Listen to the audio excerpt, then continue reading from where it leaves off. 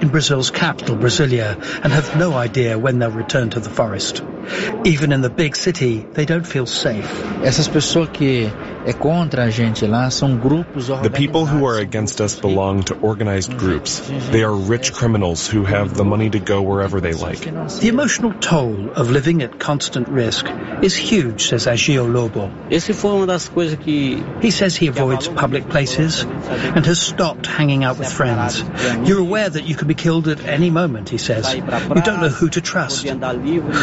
Lobo's considered giving up his campaign to protect the forest on which his community depends.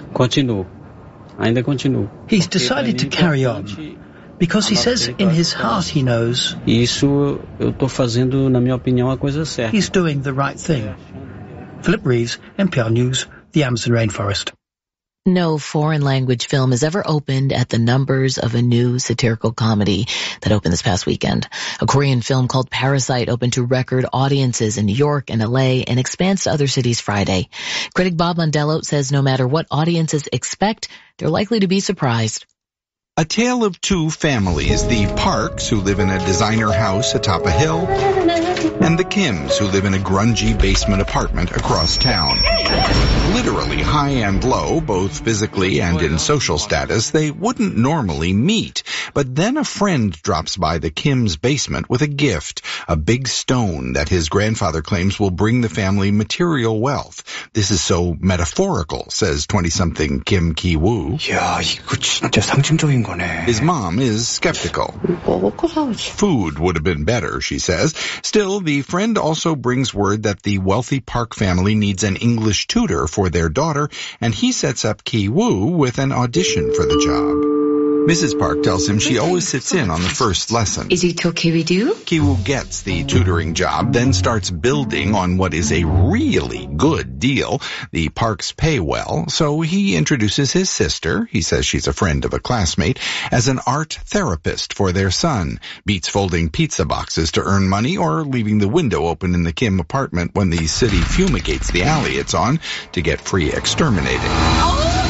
Money is an iron, says someone. It smooths out the wrinkles. Another metaphor, and a clue that the Kim family's scam, which just seems funny at first, is more than it appears. Writer-director Bong Joon-ho never goes for just funny. His sci-fi epic Snowpiercer, for instance, put the last survivors of a climate disaster on a train and set them to killing each other in a class war. And as the comedy starts curdling in Parasite, class struggle is again on his mind. I'm deadly serious. The haves here aren't hateful, they're just insensitive. Mr. Park keeps crunching up his nose and talking about the stench of poverty. And the have-nots aren't vicious so much as hapless for a while. And then, well, shouldn't spoil things. Let's just say that by Parasite's conclusion, what started out as a comedy of manners has become a furious snarl of rage and his most arresting social satire yet. I'm Bob Mondello.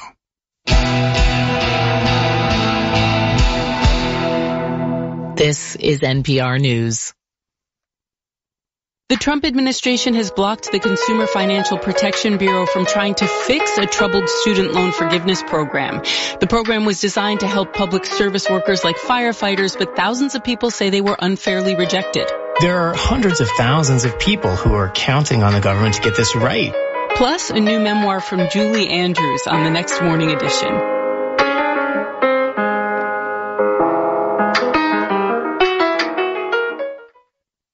We invite you to join us tomorrow for Morning Edition here on KUNC. Listen with us until 9. Just ask your smart speaker to play KUNC. I'm Desmond O'Boyle. All Things Considered is supported by UNC School of Theater, Arts, and Dance, presenting The Cherry Orchard, a dramatic comedy about the balance between old money and the new world. Starting October 17th at the Langworthy Theater. Tickets at arts.unco.edu/events.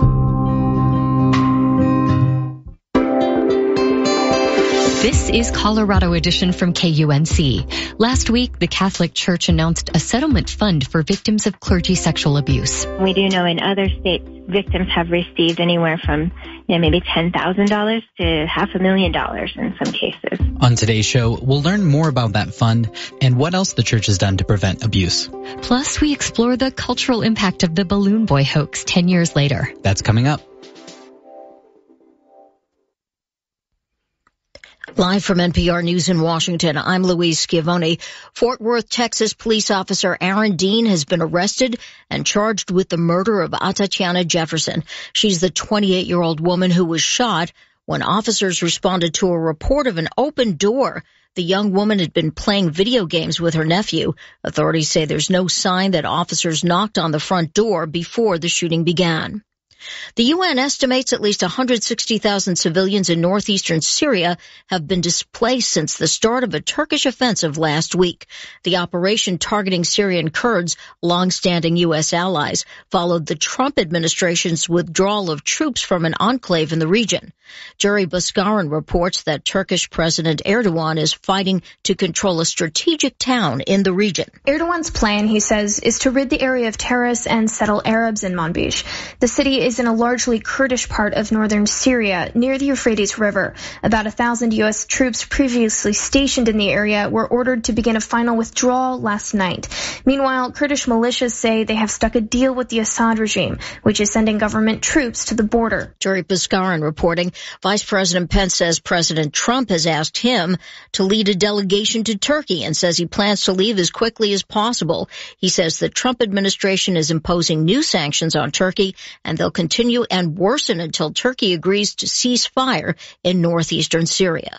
In New Orleans, at the construction site of the Hard Rock Hotel, the effort continues to locate a worker missing since the weekend's partial collapse of the structure. New Orleans Mayor LaToya Cantrell.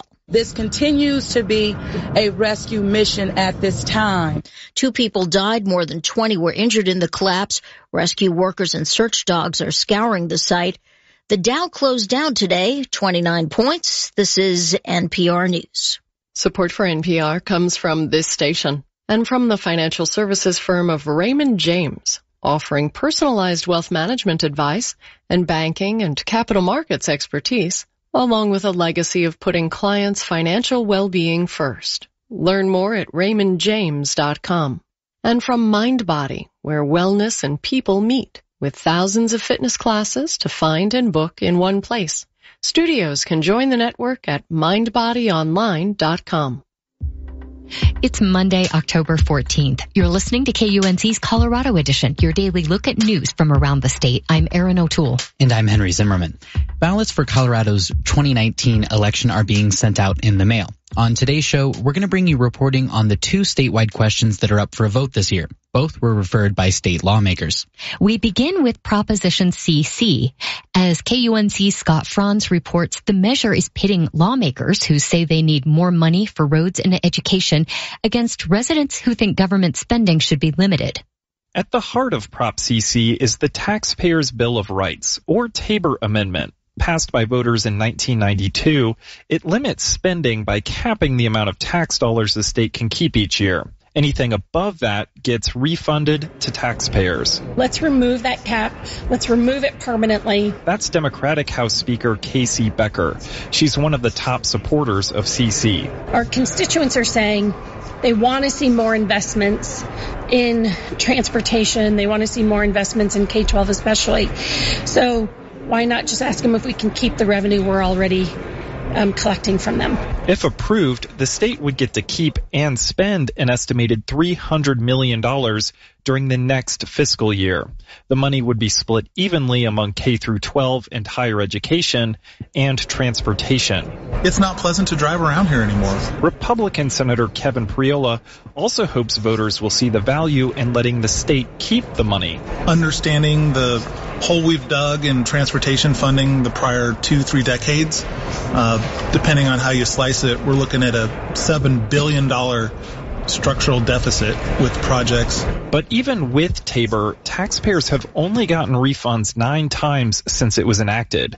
So Prop CC isn't seen as a stable source of funding. It can't go to teacher pay. It's not for reoccurring expenses. Michael Fields leads a nonprofit focusing on conservative issues and is a critic of Proposition CC. You won't see more teachers, so class sizes will go down or anything like that. He thinks if CC is successful, lawmakers will be back to remove the rest of Tabor, including the part that stops the government from raising taxes without voter approval. He also questions the state's track record of spending the money it already has. Tabor has done good for us. We're number one economy in the country. Why don't we stick with this instead of making these drastic changes that I think starts with Prop CC? So I would tell voters, you know what, this is not a good plan. The Denver Post even said that it was fatally flawed. But more than 90 organizations are in favor of Prop CC, including the Colorado Association of Transit Agencies, or CASTA. What everybody has acknowledged, that Proposition CC is not the solution. Ann Rajeski is executive director of the organization that represents more than 50 transit and bus agencies. We're all hoping it's part of the puzzle of getting some more funding into transit. Now, because CC isn't funding that you're going to get every year, it probably isn't the most appropriate funding source for operating funds, which is frankly what most of our agencies are most desperate for at this point. But what it can do is help with buying new buses or building a bus barn that allows your buses to last longer. As November 5th gets closer, the debate over Prop CC is ramping up. Speaker Casey Becker and Michael Fields recently squared off in a debate hosted by the Colorado Springs Gazette and Colorado Politics. Here they are making their closing arguments for and against CC. Why are we not making the investments with general fund revenue that we should be making? It's because we have an artificial cap that no other state in the entire country has. No one does this. If we want to have a top-notch state, we need to be making the investments in our infrastructure. We are the number 2 state in the whole country for how much our budget general fund has grown since the recession. We're number 2. These ideas of cuts or that we don't have enough money, we are growing faster as a general fund, even under Tabor, than these other states. And so I think we have to have an honest discussion about why isn't money getting towards roads more? If Proposition CC is not approved, economists are predicting a Tabor refund next year of between $26 and $79 for taxpayers. I'm Scott Franz at the state capitol. And now a look at that second ballot measure. Ever since the Colorado Water Plan passed in 2015, state leaders have pointed to its goals of more efficient water use and increased storage as something to aspire to. But they never had a solid way to pay for the projects and conservation programs it outlined. Colorado lawmakers are hoping that will change with a statewide ballot question they referred to voters this November. KUNC's Luke Runyon starts his look at Proposition DD at a tailgate party in Denver. Music is blaring, grills are firing up, and this parking lot outside Mile High Stadium in Denver is awash in navy blue and orange. Todd Endicott of Lafayette is standing outside an ambulance turned Broncos fan mobile. He outfitted this orange and blue rig for tailgates. I'm here on a windy Sunday to talk to fans about Proposition DD. The question on this year's ballot is asking Colorado voters whether or not they want legalized sports betting in the state. Okay, you guys, let's chat. You want to do a shot and then we can do it? No, that's okay. Endicott's been a Broncos fan for decades and says he'll use a local bookie to bet on games. During the football season, he puts a couple $1,000s down on a whole slew of matchups and hopefully ends up with a net gain of $100 in the end. It's all about the adrenaline during the game of knowing I'm either going to win or lose. So, do you ever bet against the Broncos? Hell no. No, you don't bet against the Broncos. That's like, saying God doesn't exist. So. But come November, Colorado voters will decide if sports fans like Endicott can take their wagers above board, tax the proceeds, and spend that new revenue on a long list of water projects in the state. Everything from expanded reservoirs to urban conservation to agricultural efficiency. A few miles upstream of the stadium, Alec Garnett stands along the banks of the South Platte River in a newly created park. I call this the potluck of all fisheries because you can catch trout and carp and bass and walleye, and it pretty much has everything right here. Garnett is the Colorado House Majority Leader. The Denver Democrats sponsored the bill that put Prop DD on the ballot. Here's how it would work. The measure would allow existing casinos in the state to start taking bets on all kinds of sports, and their profits would be taxed at 10%.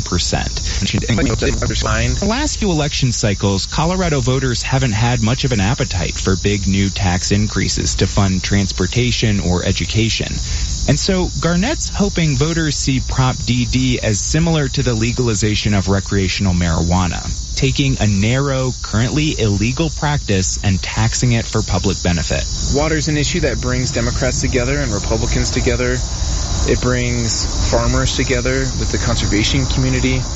The proposition supports water projects. But not everyone in the legalization of recreational marijuana, taking a narrow, currently illegal practice and taxing it for public benefit.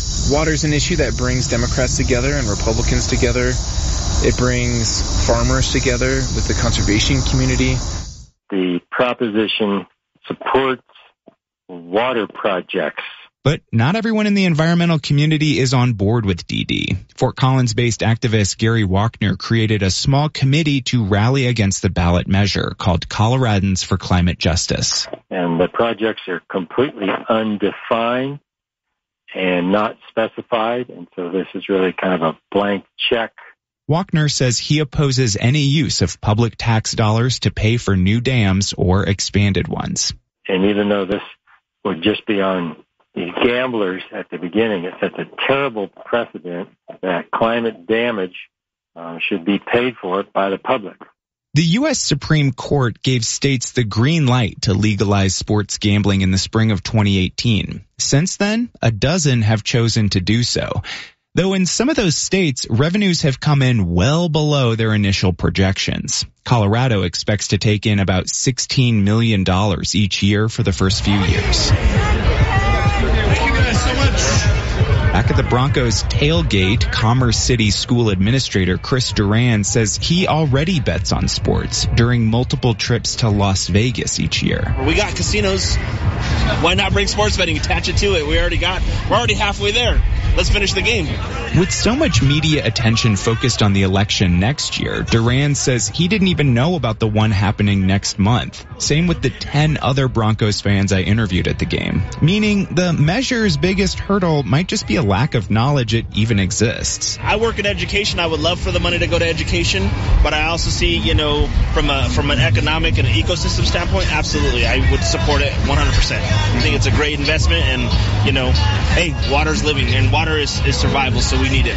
Ballots are being sent out to voters now and need to be returned by November 5th. I'm Luke Runyon in Denver. Now let's take a look at today's headlines.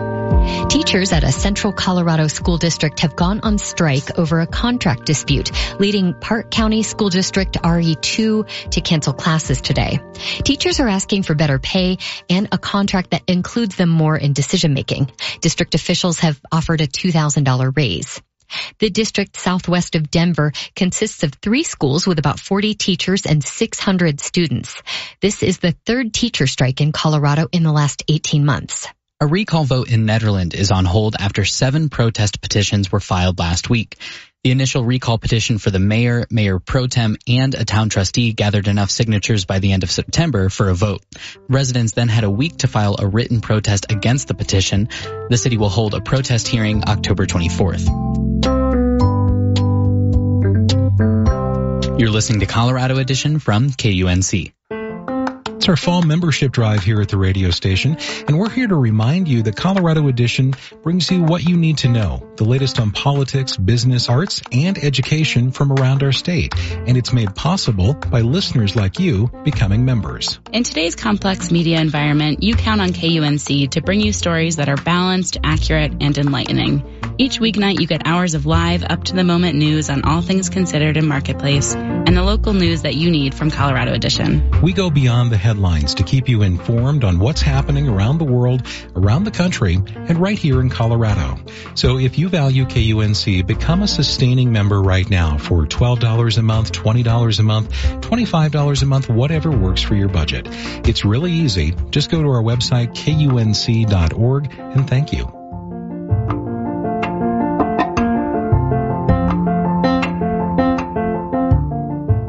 Welcome back. I'm Erin O'Toole. And I'm Henry Zimmerman.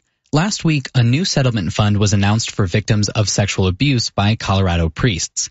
This comes as there is an ongoing independent investigation into the extent of abuse by priests in our state. Here to tell us more about the fund and what the church has been doing to prevent sexual abuse of children over the past decade is Jennifer Brown from the Colorado Sun. Hey, Jennifer. Hi, Erin. Thanks for having me. Now, there is an ongoing independent investigation to determine the extent of abuse of children by priests, and this is going as far back as 1950.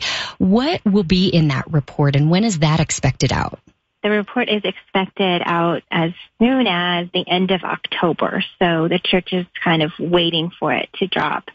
What that report is an independent review by an investigator who's not with the church or with the state attorney general's office, but someone who has been looking through the files, looking through any of the reports that the church has received since 1950, and will put this all in a document to show, how many people have been abused, for one, and what the church has done about it.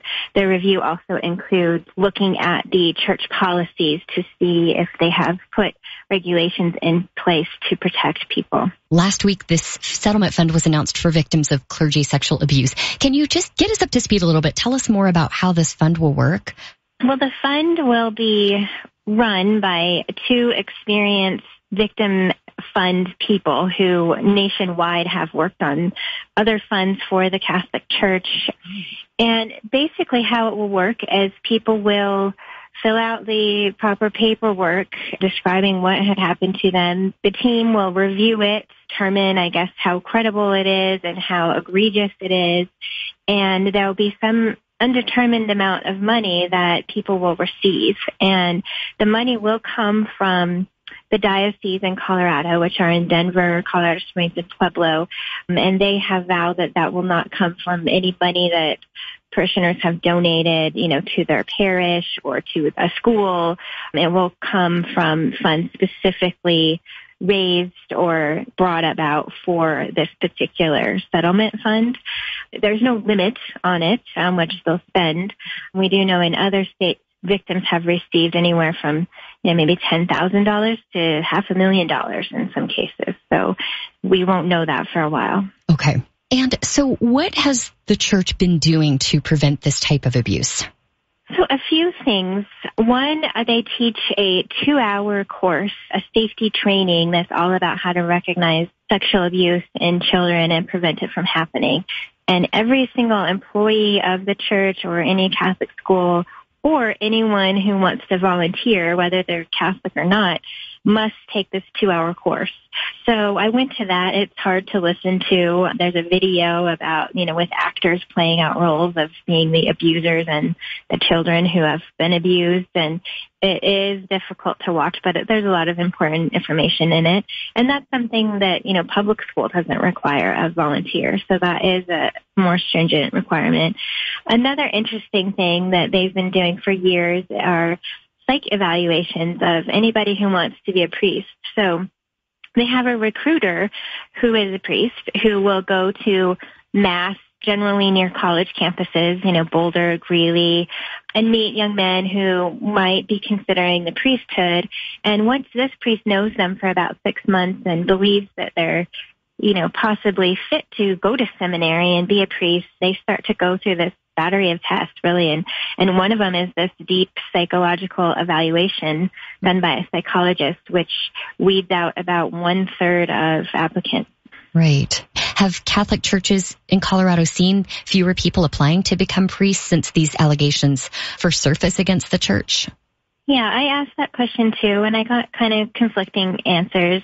The priest, Father O'Neill, who is a recruiter, he thought that there were a couple years after the big report in Philadelphia that, talked about 300 priests who had abused children over the decades. He felt that he saw a decline in the number of young men in Colorado who were seeking the priesthood. Another man I interviewed who is psychologist Jim Langley, he does the psych evaluations for these men who want to be priests. And he said that, he's only been doing this for a few years, but the numbers have stayed steady and that the young men looking to become priests nowadays have grown up in this scandal and they've already digested it, so to speak. All right. Jennifer Brown is a writer for the Colorado Sun. Thank you so much for joining us. Thanks for having me, Erin. Tomorrow marks the 10-year anniversary of a media event that captivated audiences around the world, and it happened right here in northern Colorado. At the center of it all, one Fort Collins family and their silver helium-filled balloon. After launching the weather balloon into the sky on October 15th, 2009, Richard and Mayumi Heaney weren't able to track down their 6-year-old son, Falcon. The concern at the time was that he had climbed into the balloon before it departed. Authorities were quickly called, including the Federal Aviation Administration, and before long, folks around the country and around the world watched to see what would happen with the balloon as it floated south from Fort Collins toward the Denver International Airport, possibly carrying a small boy with it. Now, the balloon ultimately came down about 12 miles from DIA, and when authorities went to investigate, the boy was nowhere to be found. As it turned out, Falcon was hiding in the attic above the family's garage, putting to bed any concerns that he went along for the ride. But then the family went on CNN to talk about the incident, and that's where the hoax part came into play. Joining us now to talk about the impact of the Balloon Boy hoax 10 years later is Robert Sanchez, a senior staff writer for 5280 magazine. He recently investigated the hoax, and his story, called The Balloon Boy Hoax Solved, can be found in the October issue of 5280. Robert, thanks for joining us. Thanks for having me. Describe for us what that hysteria was like back in 2009 as people followed along with the Balloon Boy story as it unfolded live on TV. People were really freaked out about this whole thing, and I'm a parent myself, and I remember watching it thinking, my goodness, the 6-year-old boy, he must be so scared, and is he going to fall out? Is it going to crash? And people were just captivated by it across the country. And it was just a very frightening time for people because you're watching this live and you don't want to see the death of a child at any time. But my goodness, on live television, and people were just so tuned into this thing. I cannot tell you how many people have come up to me after this story, and they know exactly where they were when this happened. I'm old enough to remember the Challenger explosion. I remember where I was with that. Some people remember where they were when John F. Kennedy was shot.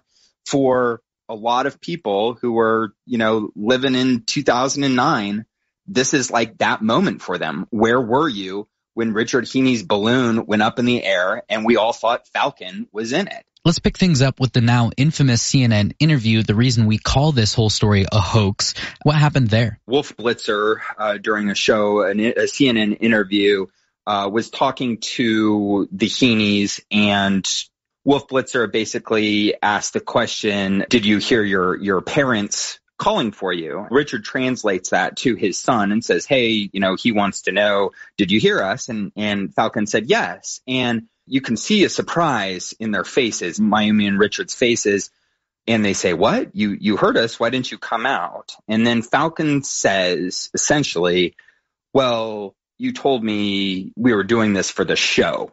And Richard and Mayumi and the family were in the midst of trying to get a kind of science-based, wacky television show made about them. And that just started the firestorm. The sheriff in Larimer County had initially sided with the family, and all of a sudden that threw everything into disarray. And then people were saying, oh my goodness, this was not the truth. This was all a setup. We were all taken because this family was trying to get a reality show. Robert, do you have any thoughts 10 years later on the cultural impact of this story? In 2009, reality TV was really big, and this was on screens all across the world.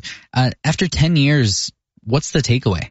I'm still trying to understand that. This story has been so popular at 5280, just readers going through it just because they remember that kind of wackadoo time.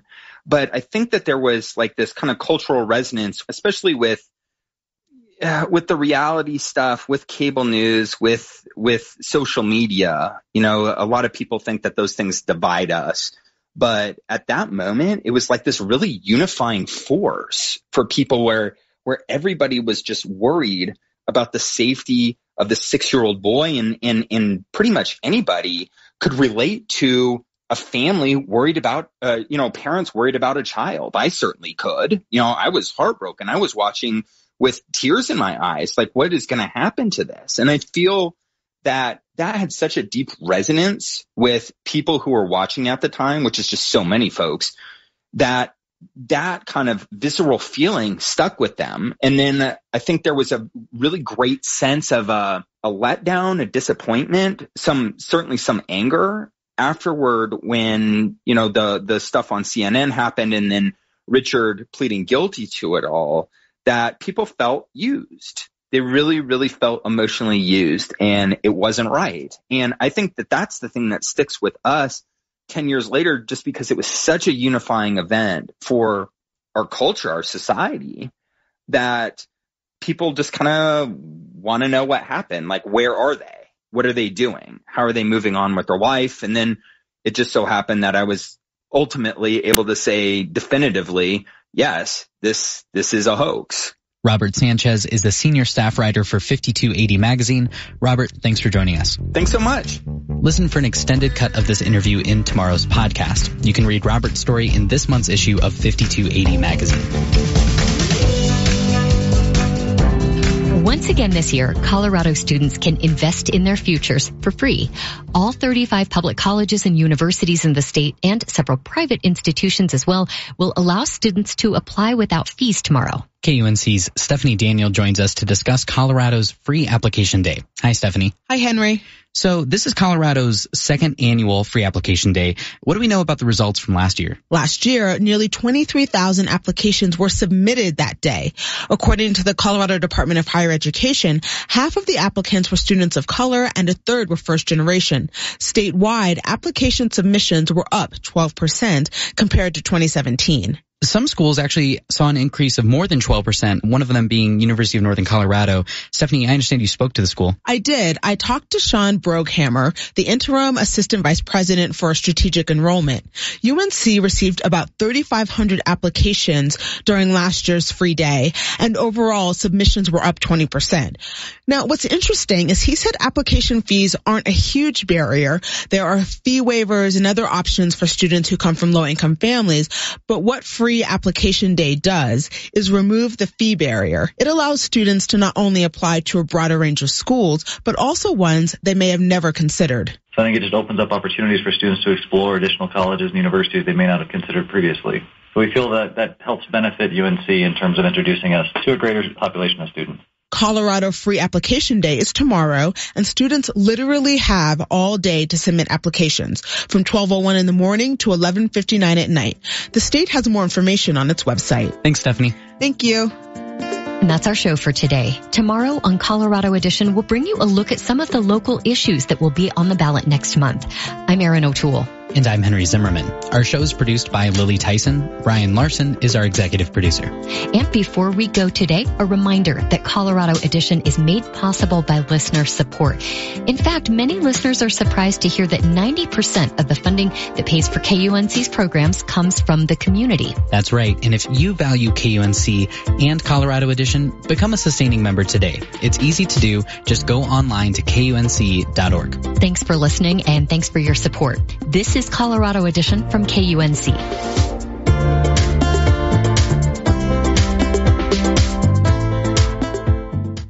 This is KUNC 91.5 Greeley, Fort Collins. KVNC 90.9 Minturn Vale. KMPB 90.7.